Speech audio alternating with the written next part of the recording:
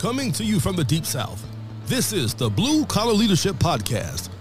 High-impact leadership is not reserved for leaders, and it has nothing to do with your position, title, or rank. However, it does have everything to do with your character. It's time to climb to the next level and beyond, personally and professionally. Now, let's start making it happen with your host, Mac Story. So I got a little fired up yesterday. I want to pick up where I left off. I got excited talking to you guys about that quote I learned or heard a long time ago and stuck with me. If we won't invest in ourselves, why should someone else? You see, most of the time, especially people at work, what I've heard so often throughout my career and even while I've been consulting and speaking and training is people, I hear them say, well, I would go, but my company won't pay. And what we have to understand is if we invest in ourselves, others will match us. That's what happens when people, a lot of times they go get a technical degree or a 4-year degree. They go invest in themselves, time and money. Sometimes it's somebody else's money, but it's always their time. So they invest in themselves. And then usually, if they have the experience, or sometimes with no experience, organizations will match them. And that's where they get hired for the degree they have. But you don't have to have a degree. That's the one thing I want everyone out there in the blue-collar world to know. Unless you want to be a doctor or some type of professional, a lawyer, or teach at a university. And most blue-collar folks don't want to do that. So you don't need a degree. My son doesn't have a degree, and he makes more in a month than a lot of people make in a year. And he's 27 years old, no college. He's been earning right at 6 figures or over 6 figures. And he's well over 6 figures now, ever since he was 19 years old. And he's done nothing but read leadership development, personal growth books.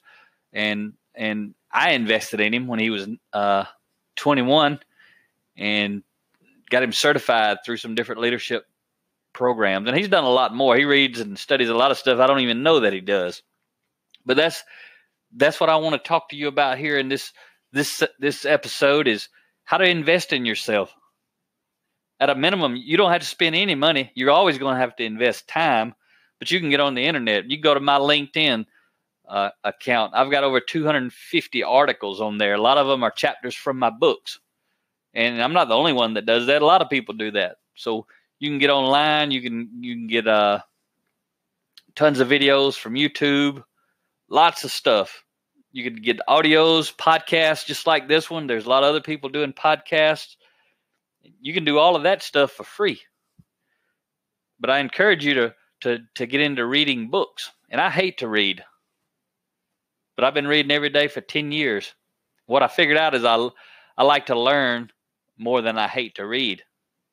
And the degree that you invest in yourself is going to determine where you go. It's going to determine your value. You'll hear me talk on a later episode at some point.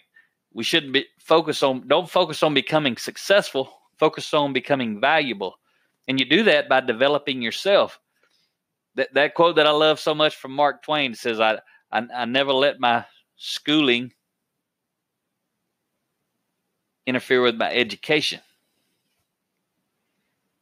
And that's a big deal because what he's talking about, we educate ourselves. K through 12, technical college, 4-year universities, those type things where you go get your bachelor's and master's and doctorate degrees.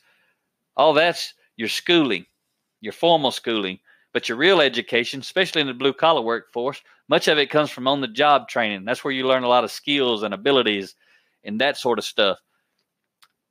But you can maximize and leverage that if you'll focus on your mindset, not just your tool set and skill sets. And you can do that through the reading, the videos, the audios that I've been touching on. And if you read my books, they're full of quotes. So you can find tons of other people to go read besides my stuff. I've got a lot of stuff. I keep it simple. My books are 30 chapters, 3 pages each. So it's easy for people to read. You can read a chapter in 6 or 7 minutes. But they're full of quotes and stuff that I've collected and captured over time. So I just want to make sure Did you know 5 minutes a day, 30 seconds a day, do something every day? And as my friend Derek Brown says, 5 minutes a day goes a long way. And that's the truth. So invest in yourself, time, money, whatever it takes. I started going to conferences later and spending tens of thousands of dollars, over $100,000. So there's lots of things to do, but you don't have to spend any money. But if you get gung-ho at some point, you're probably going to want to do like I did and go to conferences and see people. And those tickets usually are anywhere from $99 to $500, $600 for a day. You may be thinking that's crazy. I used to think that was crazy until I started doing it. But I'm getting crazy results. You do crazy things, the right crazy things, you can get crazy results. So I'm going to stop here today. Most of my podcasts are going to be short, so I can try to keep them rolling out every day. You guys have a great day. I'll talk to you next time. Make it happen or someone else will. It might as well be you. Are you serious about taking your career and your life to the next level and beyond?